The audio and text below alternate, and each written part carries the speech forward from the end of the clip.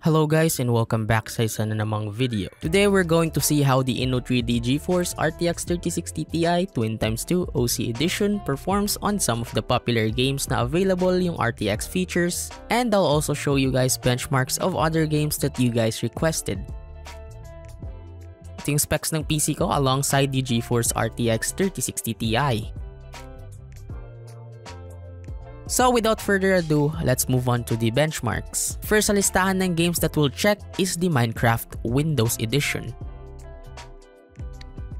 So this is Minecraft and all of its glory. Kita naman natin no. Settings wise, we are on the highest settings available. And we have ray tracing and upscaling turned on.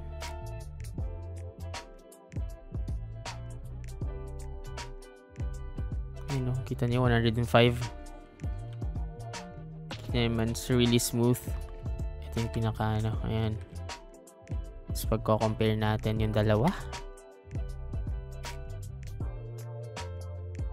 If you don't have the Windows edition ng Minecraft, this card is more than enough to handle the Java edition's shader packs as you can see here.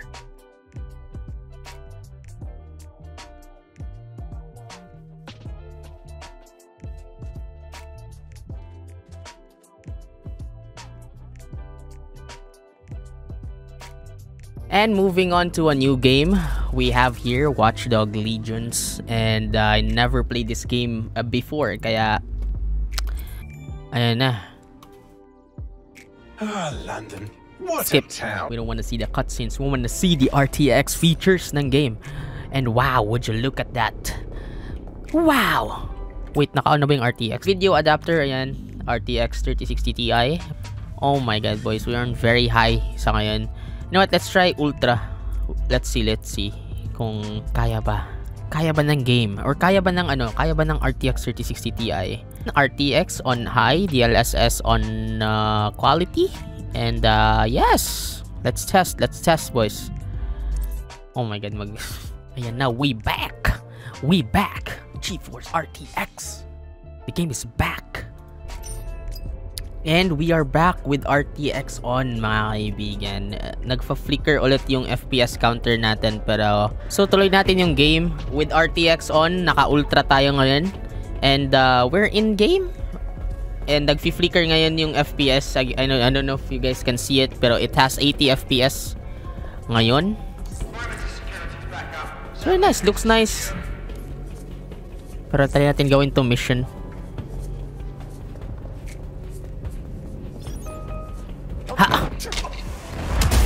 You know? That hurt you more than it hurt me. Nice, okay. The reflection, the lighting. RTX makes the game look better.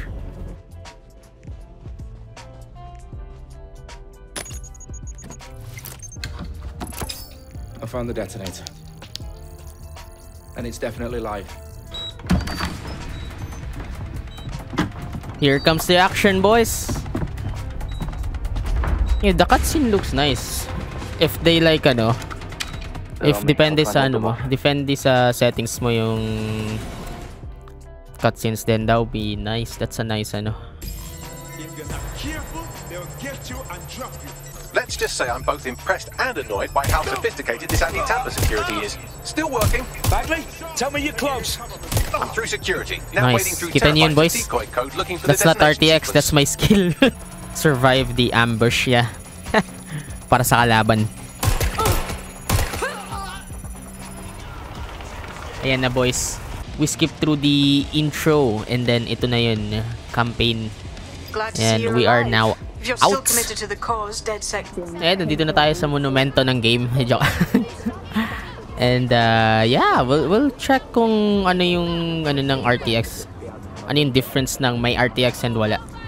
And kita niyo yung pinagkaiba, nawala agad yung mala mirror-like na reflection. And the game is on ultra, If this was a game from years ago, this would look really good now with ultra. And kayang-kaya siya ng RTX 3060 Ti. What makes the game look better if it has RTX on. Try natin with Ultra and DLSS on quality ngayon. Wow! You know, never played this game, never played the other games. The game looks nice, it has its own flair. And yeah, I think that's it for the Watchdog Legions. Check natin yung ibang games. Hello, so yung next natin na game is Cyberpunk. This game has been the most awaited game of 2020. And na-release siya last December, so ang ganda ng timing na nilabas nila yung Cyberpunk along with the RTX 30 series graphics card. And I actually played quite a lot of this game na. I have played this game sa streams ko. So, we're gonna check this game out. See how it runs sa RTX 3060 Ti. And I'll do some comparison with RTX on, with RTX off. And kung ano yung benefits ng DLSS, papakita ko sa inyo mamaya. And tignan natin kung hanggang saan ang kaya ng RTX. Ayan, so ito yung settings ko ngayon. Ayan, naka-ultra siya lahat. Kita nyo naman, on lahat ng basic settings. Naka-high, naka-ultra, high yung pinakadulo ng iba. And ultra. And then we have our RTX or ray tracing light on ultra din. Tapos yung resolution or DLSS natin nasa quality. So far, habang nandito ako sa city na kumukuha ako ng 50 FPS or nakakaabot tayo ng 50 FPS, kita nyo naman. You see how good it looks with everything cranked up on ultra. If you're playing this game and focus mo yung story, this is the best settings that I can recommend sa'yo, yung ultra. And kayang-kaya yung ultra with the RTX 3060 Ti. Kita nyo naman yung reflections niya, no? The lighting, the reflection.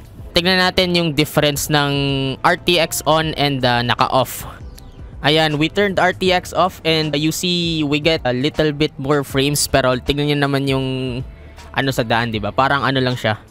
Parang nawala na yung, di mo na siya nakikita na as it's a puddle, di mo siya ma-distinguish na tubig siya. Ayun, kita mo yung difference. Medyo malaki yung difference niya in terms of detail and yung reflections. This is without the RTX, you know, wala siyang lighting. Ito yung ultra. So far the experience is fine naman. Mataas pa rin yung FPS na nalalaro mo pa rin. It's still playable, it's still nice, it looks good. Pero with RTX on, it is better. Pakita ko sa inyo with RTX on. Back natin yung DLSS. Back natin sa ultra. Ano, may napansin ba kayo? Tingnan nyo. Mas distinguishable. So moving on sa DLSS, it is a groundbreaking AI rendering technology that will make your game look good while maintaining a high frame rate gamit ang dedicated Tensor Core AI processors. Paano nga ba ito gumagana? The game will run at a lower internal resolution and will be upscaled to your desired resolution para mabigyan ka ng performance headroom to maximize ray tracing settings and para sa mas magandang graphics while maintaining above your desired frame rates.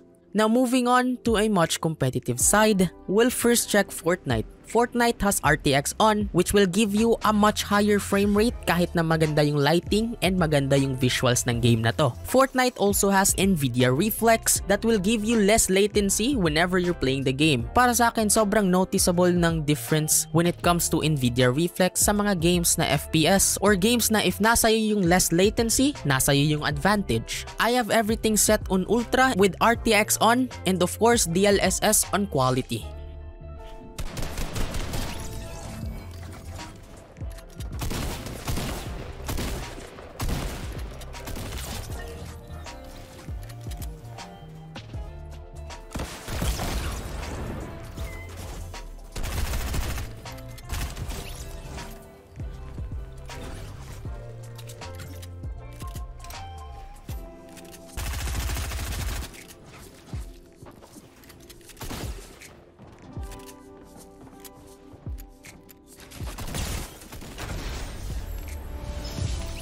Now moving on to our next game is Valorant. We all know Valorant is a competitive FPS game where having less latency will surely give you the advantage.